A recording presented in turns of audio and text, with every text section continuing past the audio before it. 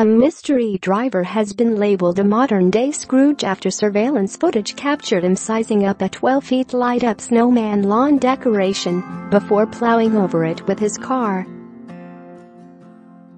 The unfestive incident happened on Sunday night in Greenwood, Indianapolis, as the owners of the display watched a seasonal film indoors.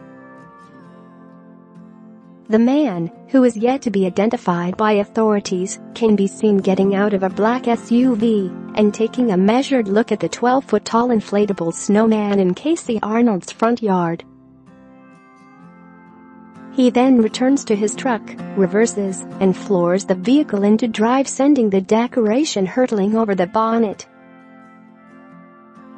Arnold said she heard a loud bang and raced outside with her husband to investigate.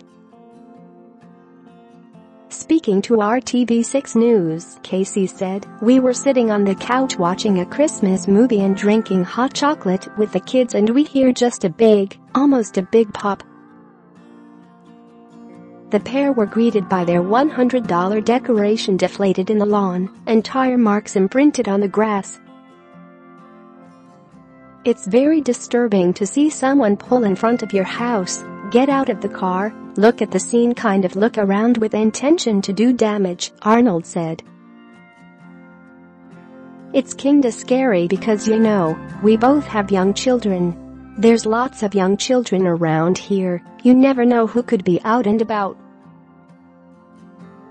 Share this article. The family have reported the bizarre hit and run to police, but insisted it isn't the cost of their dilapidated festive decoration that they're concerned about. Neighbors have also reported similar incidents in the past, according to Arnold. "It was pretty puzzling and frightening all at the same time. Just kind of feeling a bit unsafe, violated," she said. "Get this person caught and, keep them from damaging other people's properties." Arnold speculated that the driver is possibly a real-life Grinch who doesn't like Christmas.